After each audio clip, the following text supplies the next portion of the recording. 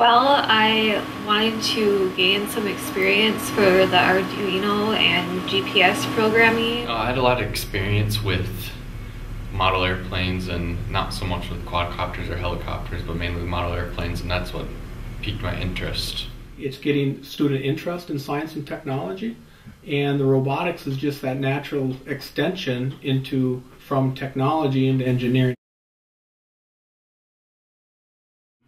What I've seen, pretty much you don't need any of that at all.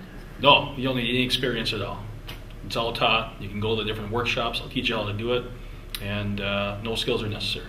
It was a lot of fun. It was definitely different, but it was a good learning experience. I really enjoyed helping put pretty much the components of the battery together, actually flying the thing, testing the different sensors, occasionally crashing. The main difficult step was probably getting the thing to fly for the first time. Coming in kind of from the outside with not as much experience, but everybody was really great working with me. And I think everyone should try to apply to be on a quadcopter team. They learn software, they learn electrical, they learn mechanical systems. Most importantly, they learn how to function as part of a team. Put the time in, it's a lot of time, so I mean, I guess that's why I'm saying you would want to definitely be passionate about it, because you're putting a lot of your time in. Challenge, and you want to expand your horizons, you should try this out.